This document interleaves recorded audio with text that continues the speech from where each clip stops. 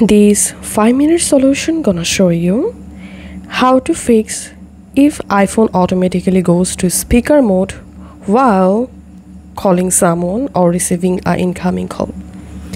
So first of all, to solve this problem, go to your iPhone settings app and here tap on accessibility and here tap on touch. Scroll down and tap on call audio routing, and here if you see speaker selected, then whenever you are in a call, the speaker will be automatically enabled. So all you have to need here, you have to select automatic and then tap on auto answer call, and you have to disable auto answer call.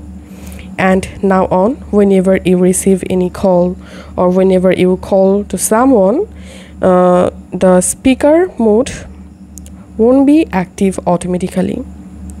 If this video helped you out, please leave a like and leave a comment down below. Thank you for watching.